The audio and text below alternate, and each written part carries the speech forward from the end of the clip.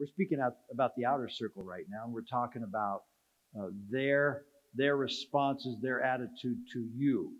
And you're attempting to, again, build a program, either from scratch, although we're particularly talking about, which it happens most of the time, you inheriting something and needing to flip it from whatever its philosophy was to a bibliocentric, what we call competing biblically philosophy. Again, we've addressed previously that we're talking about that even in the public sector, though we wouldn't describe the philosophy that way, we describe it in a different way because they wouldn't want it to say or couldn't allow it to say Bible or that kind of thing. But for as a means of just conversation, so we're on the same page as a class, that's the way I'm verbalizing it. So you realize we may be in a Christian institution, but we're going from a philosophy that was different to this philosophy. And so whenever I say competing biblically, that's what we're looking at. So we just spoke about the criticalness of building relationships with the outer circle, but in terms of getting them to buy in or the potential of that. And now we want to, a second point is a different thing. It's them feeling like I buy into them. It's one thing for them to buy into me, but the chances increase it'll happen if I buy into them. Meaning, don't go to a school where you don't buy into the vision, because your job is to implement their will. And their goals have to become your will because you work for them. So it's kind of a dualism going on. You have your program, but you're working for the city of Blanksville, or you're working for the University of Blanksville, or whatever, whether it's Parks and Recreation or the Baltimore Ravens, there's an element where you're working for an entity. And it's important for the relationships of their view of you and your view of them. Now, hopefully, the key players have hired you, so they have bought into whatever it is you sold them on in terms of the interview process, and you have to evaluate whether you want to work for them and what that's going to look like. So the points in this part is I need to share the vision of the institution at some core level. Not in every way, I might not. I mean, there's certain departments or ways they do. You're not gonna buy into everything in terms of your natural responses, but you have to make a decision and a choice to be about their goal, their best, their will. Frankly, for you to want God's will is that you be a blessing to the people you work for. That's God's will. And so when I come into an entity, whether it's an institution or a park and recreation department, I have to desire to implement their will, whatever it is. I better know what their will is so that I feel positive about partnering with it. This is a huge deal. You might just say, I just want to coach. That's not going to work. It's not going to be sustainable in the vast majority of cases, because unless you're super good and win all the time, whatever that, because that's probably all they care about in most cases. If you don't care about them, chances decrease they're going to care about you. They'll put up with you if you keep succeeding. But once you stop succeeding or don't succeed as much, it ain't going to last for long. It's going to be the NFL. It's going to be the not-for-long league or the not-for-long job in that case. And so this concept that I need to bind in the institution, use an example for me. I went to a university, and it was important that I want to be part of the process of higher education. If I don't care about higher education or education, and I'm at a junior high or a university, and I don't care about school, I don't care if the kids go to class, I don't care if they engage, I just want them to get by and stay eligible, that's not going to help. And in particular, if you're trying to honor God and obey God, that's not going to be obedience, because you're there to help them reach their goals, and they believe that football will enhance the process of their goals, not hinder it. And that's why when you go to a place, whatever it is, and there's not a match between their goals and your goals in terms of your view of them, that's not sustainable. It increases the chances it's not going to go well from the start. And so it's not about you. It's about them, because you serve them as I serve the city of Tacoma Park and Recreation Department if I'm a youth coach in the city of Tacoma. And at some point, I voluntarily agreed to whatever it is their priorities are. Now I can say, I don't care about them. I just care about our team. We want to be good. We're saying we don't see that as biblical, number one. And number two, it's going to hurt the process, because if anything goes sideways or they think you don't care, chances are they'll care less about you And you've now lost an opportunity to build synergism with the outer circle. That's our point. You can't just say it's just about us and about our players and the people in this room. You hear that all the time. It's not only about you. It's about God if you're a Jesus person. It's about caring about others who are in the outer circle and considering them. The Bible says consider others better than yourselves. This needs to be part of the process there. And so I both need to buy into the concept of transformation of education through education. Granted, that doesn't have to do with eternity, but that school probably isn't concerned about eternity.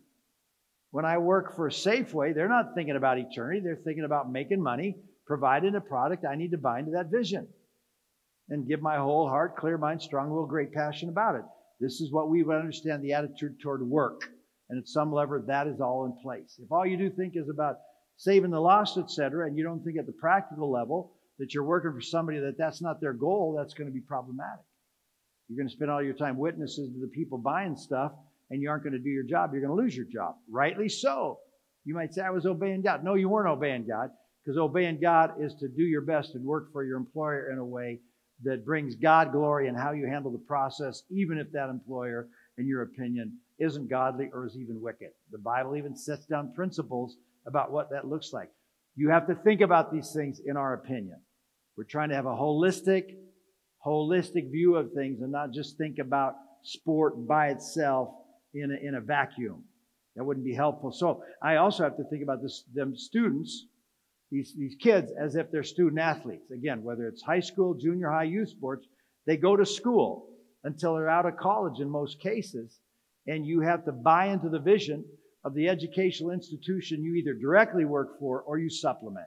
So even in youth sports, I need to care, this is our opinion, that even though it's not tied to an institution, that these kids do have to do homework, they have to be competent at some level in the educational process, and I need to supplement that because I promise you the Parks and Recreation Department doesn't want you focusing on outcomes on the scoreboard and not caring if your kids do well in school, because the Parks and Recreation are part of the city, which is also part of the school district, and that stuff has interaction that would be in your best interest to enhance. I can tell you stories because I'm old enough about people that didn't care building bridges with their higher powers, and when things didn't go well on the scoreboard, then it didn't go well for them in terms of their job. And at some point, it bit them that they didn't have a heart to serve the higher goals of those that they were serving. At some point, when they didn't care about the institution's goals and they just thought about their players, then it didn't go well for them, and it doesn't glorify God in the process. I remember at the college I went to, which had a history of the students not being student athletes. They were athletes. They weren't student athletes, and the institution wanted them to be students first. Now, that's not necessarily the case at other places where they want them to be athletes and hope they get by in the classroom. Well, that wouldn't be our thought, because our thought wouldn't be you want to get by as a student. You want to maximize your ability as a student and as an athlete. We would consider that biblical. I won't get into that.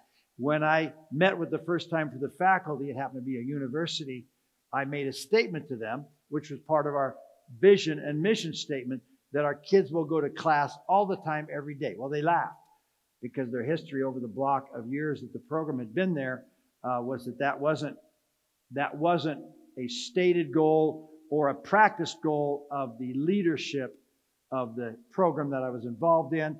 It wasn't the experience of the faculty, who some hated the sport and others put up with the sport and others liked the sport, but they wished the student athletes were a little more engaged. And I went on record to say, I didn't have to say that it was biblical, though it is, that our people are going to give their whole heart, a clear mind, a strong will, and great passion to the educational process. Now, does that mean that's where we were today? No, that's not the point. That was the target, and we're going to get on a track toward that target, one of which is they're going to go to every class all the time, and if they don't, they're going to ask forgiveness and make some level of retribution. This was our commitment. They laughed. 3 years later, I had resigned due to unrelated issues. I remember meeting with a faculty person for coffee after I'd resigned, and we had a conversation, and they brought back, they reminded me of that day. Now, the bottom line is, even after 3 years, we weren't even close to perfect. But the kids knew it was a priority and were better at it than they were. And the administration ended up believing that this was our vision and mission, and we were serious about it because we made decisions that gave repercussions to the players who did not hold to the vision and mission that we held, and they voluntarily joined our team, and their responsibility was to implement our will, and our will was for them to be student athletes, and there were repercussions for them not having that heart, and we moved the chain forward. If we'd been there 10 years or 20 years or 30 years, we would reach a point of much closer approximation of perfection of class attendance. And we're serious about that, which is why you got to be clear, you got to be strong, you got to be committed, you got to stay at it, do the right thing the right way, and stay at it. We were not kidding about them attending class and respecting the educational process. We were not believed in the front end based on their frame of reference. At the back end, they realized you were serious about that. That's right. I was serious about it the first day. I'm just as serious about it now. You've got to know that going into the situation. What's the country you're in, right? We talked about the foreign country. Each school, each recreation department, each youth team is a foreign country within a continent. So it may be this youth team in the midst of baseball, club sports in your city. You have a team culture and you have a youth sport culture. You better know the culture and you better approximate the culture's goals in ways that they're going to be part of the responsibility.